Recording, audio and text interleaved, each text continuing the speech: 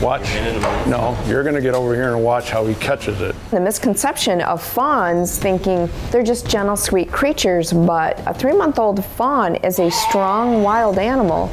I still remember the first one that I caught, and I had absolutely no idea what to expect when I went in there. I ended up getting kicked a few times. Okay. Scott, this is his first year, so I know he's got to be a little bit nervous. And also being a man, you got to show the other guys that you can do it. Those back legs become basically big sledgehammers that have sharp razor blades on the end, and they're just going to light you up.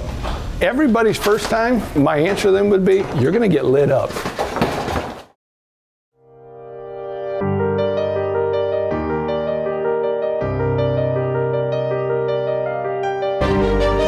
Our Heavenly Father, we thank you for the creation of the white-tailed deer. May we grow with knowledge to preserve what you have given us as we are in amazement of this animal. May it remind us of your glory and your presence in our lives. We pray that your Holy Spirit will guide us to be respectful of your creation as our souls find peace in your great outdoors. Amen.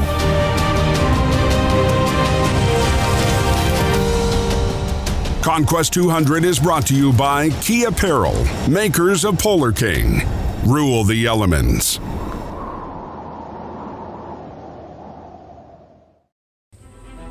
Today, Doug Roberts is beginning the fawning process. This means each fawn will be taken from mom and given official ear tags.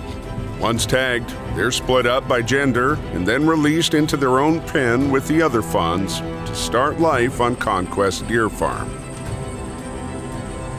Well, when September comes, that is the time of the year when we start looking at weaning the fawns off their moms. In other words, we're bringing them in to the facility, we're going to sort them away from their moms, and we're going to tag them, medicate them, identify them, and they actually go off on their own. So it's a very exciting time of the year to find out what we have as far as buck fawns and doe fawns. But it's also a very stressful time of year because you got newborn fawns that have never been in that barn or that facility, and some of the moms have only been in there once. Today is also a very big day for a fawn named Valor. He's not only getting ear tags, but will also be reintroduced into the whitetail herd. Raised as a bottle-fed, Valor beat a severe case of Giardia. Now healthy, it's time for him to become a true whitetail and meet the others. Some people would think that it's very mean that you're taking the babies away from their moms. And they do miss each other for a day or two, but they're self-sufficient. The fawns at this point have weaned themselves. They're on solid food. They're eating the pellet. They're eating the grass and the clovers. They're drinking on their own. They're no longer on milk. At this point also, we have to understand that we have to get mom back into good condition physically so she can rebreed. And this is what happens in the wild, is that at a certain point, mom kind of kicks those fawns away so she can be on her own and get bred. We're doing the same thing on the farm. Excited about it. You know, everybody's teasing me a little bit, saying that, you know, it's not hard, but it can be a bit of a rodeo out there. So, you know, we have Doug always behind us, you know, teaching us the ways of, you know, the deer farming world, and I just feel so super confident anytime he's around.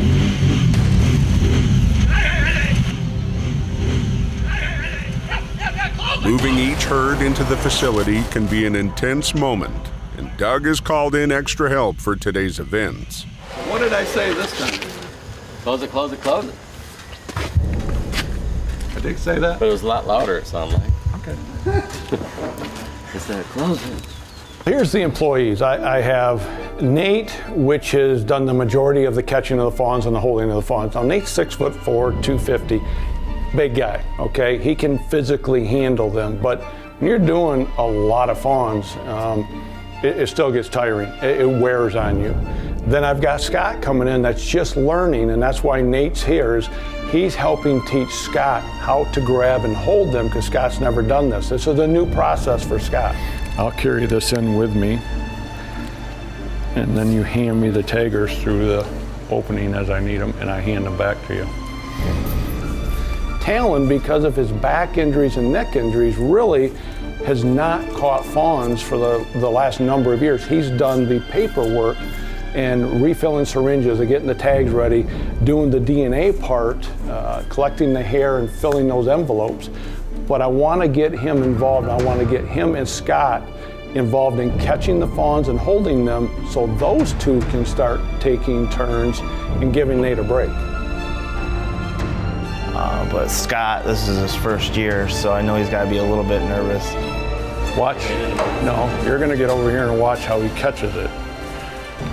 I stand here and hold it. Nate does go through a lot of pants. Yeah, the nerves kick in right away as I see Nate go in to do the first doe. These things are a little bit bigger than what I was expecting them to be, and definitely wound up. It's not just going to be walking in, grabbing it, and tagging ears. Good stuff, right? Yep.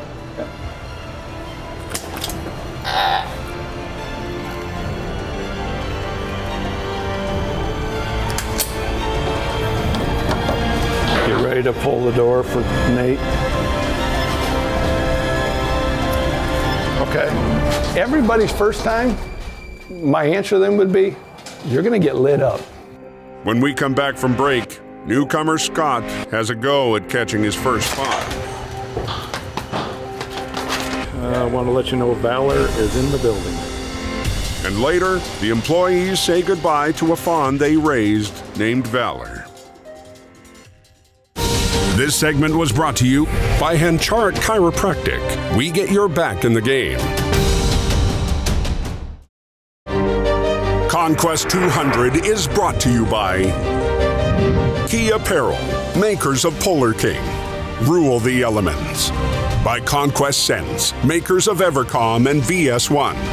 By Grizzly Coolers and United Deer Farmers of Michigan. By the Dunkel Veterinary Hospital and Armada Grain Company. And by 10 Point Crossbows.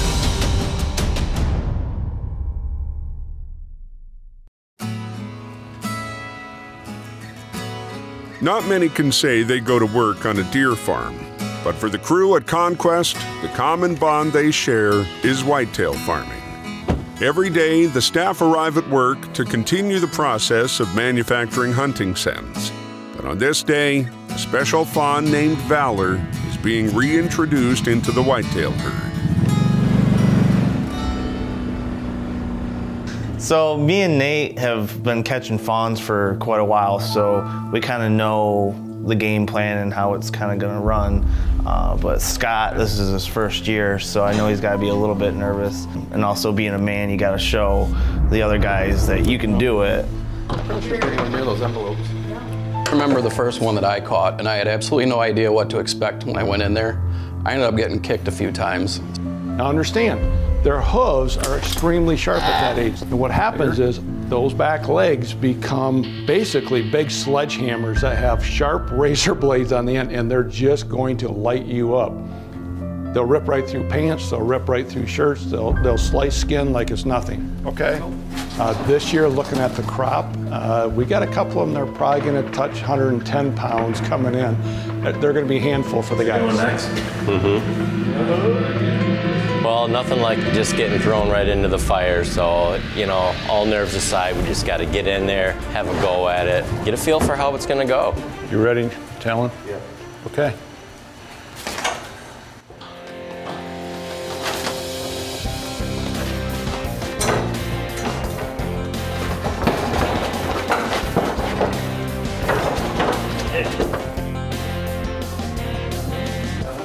There we go. Good job. Watch your back leg. There you go. Oh, take your left hand and put it all the way around her right thigh. There you go. Put this underneath here. Under. Don't let go of the back though. Okay. Don't grab their legs. Okay. You want. There. Okay. There you go. You are so lucky. Probably a buck fawn. Bucks are calmer than does. It wasn't as bad as I was expecting after getting that first one done. I feel a little bit more confident now, even after the size of them. So we'll get in there and we'll get it done. Okay. Pull the door. Everybody kind of has their own way of catching the fawns.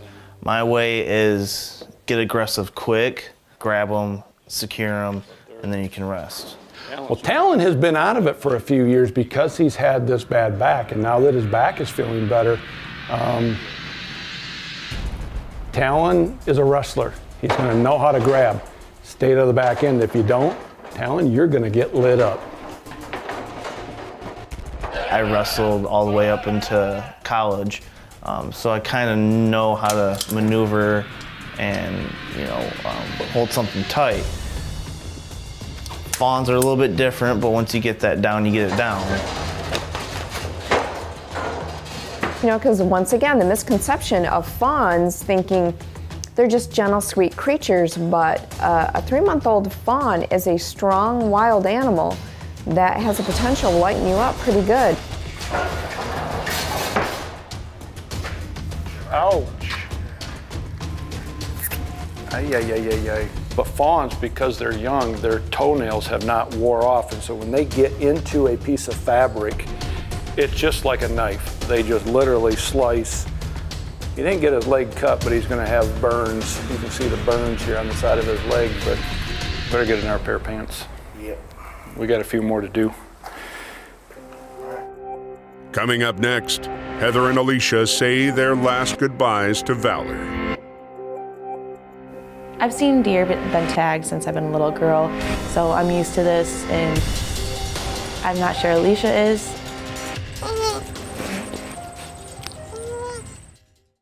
This segment was brought to you by High Rack Ranch of Michigan. This week's tip from the Deer Professor is brought to you by Heat Seeker. All the minerals in this rock are 100% natural, so they're 100% digestible. The wild deer behind the farm love these rocks. Now, they're only going to use them when they need it. Now, there's a difference between a supplement and an attractant. This is a supplement. This should be year-round at their disposal all the time. An attractant is what a hunter would use when they're trying to attract deer into where they're hunting. Yes, you can hunt over these, but a supplement needs to be available all the time so the deer can fill in the gaps. If a deer can keep everything at 100% in their system, they're going to be a healthier deer.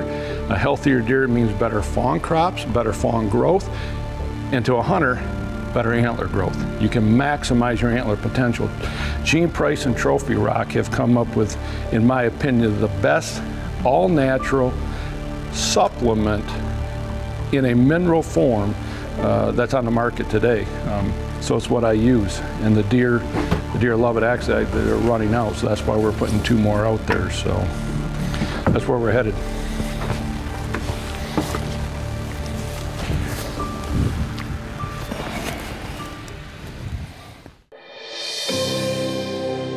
Every year, Doug and Karen Roberts prepare as much as possible for the arrival of newborn fawns.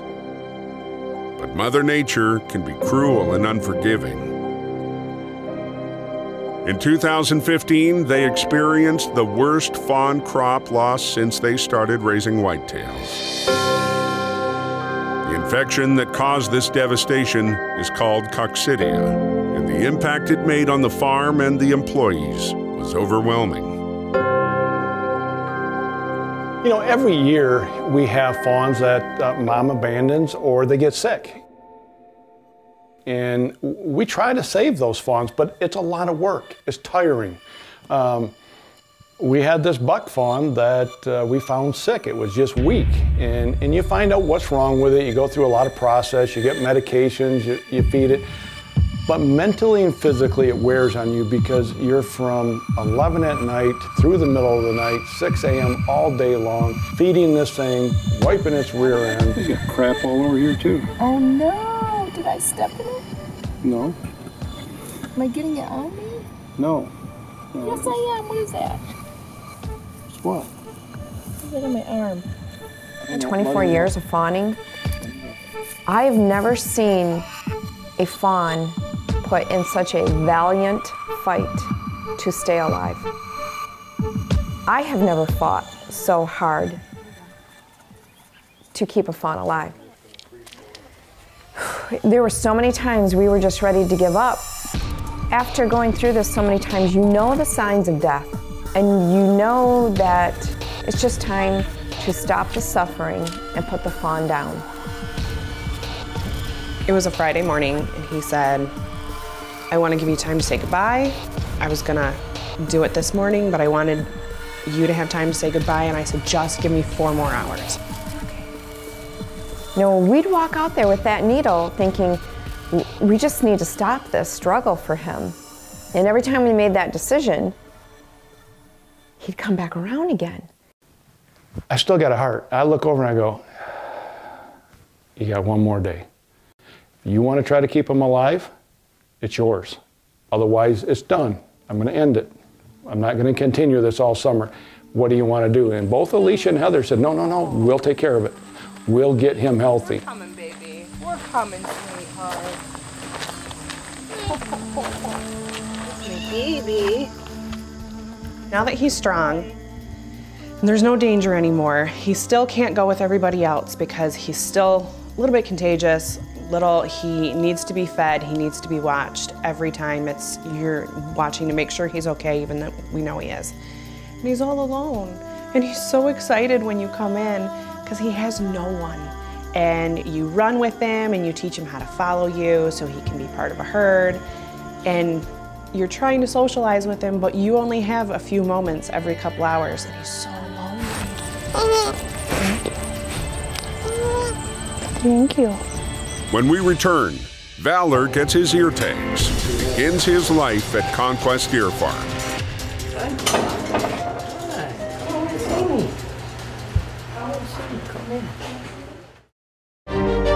ConQuest 200 is brought to you by Key Apparel, makers of Polar King, rule the elements. By ConQuest Scents, makers of Evercalm and VS1. By Van Beek Natural Science, and by Ray C's The Extreme Store. By VersaSkins and Herd Evolution. Today, a special fawn named Valor is getting ear tags, and all the employees have showed up to say goodbye. He's about to get his tags, and you don't want him to be afraid. He's in a facility, he's never been, but this is exactly what we wanted. This is what we fought for that whole time. No matter what happens, he's been something special already. I'm just amazed he's this calm after being run up here with a 4-wheeler. That's what's blowing my mind. He's either out of Superstar or he's out of Tribe. To see Valor like healthy and being a success after everything that we put into him, and now he's going to be one of the big deer out there. It's, you know, we made it. It's good to see. From what Valor came from, a skeleton of a fawn that could keep nothing in him. Everything that we put in him, he sprayed out in horrible diarrhea that had parasites in it. Nobody wants that on you, and yet we continually had to get sprayed by that and watch him not be able to sustain any nutrition. Not to mention having to bleach down every time you went into this pen. I cannot begin to tell you how disgusting this whole process was with him. He made it. He's Valor. He's Valor. You're gonna be happy after this.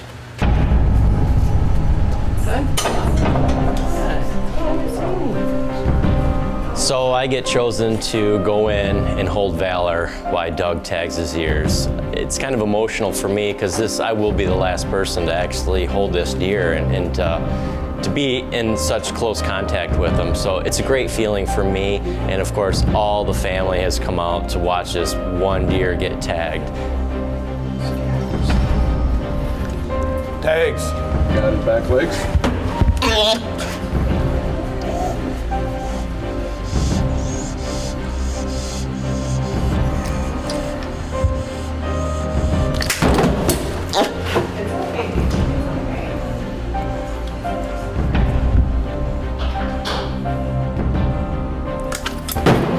gets the number 7.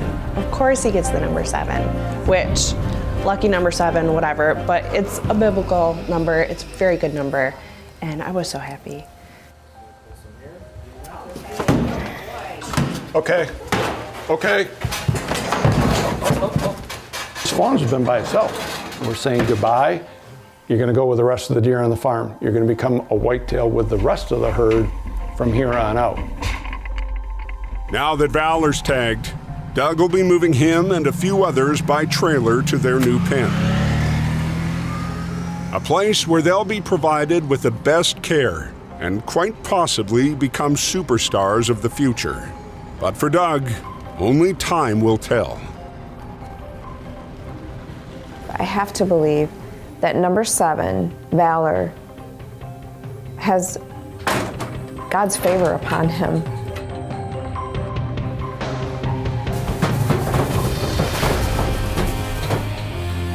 God only knows what he's meant to become. I guess we'll wait and see what happens. Get to the woods and settle down. Okay, here we go.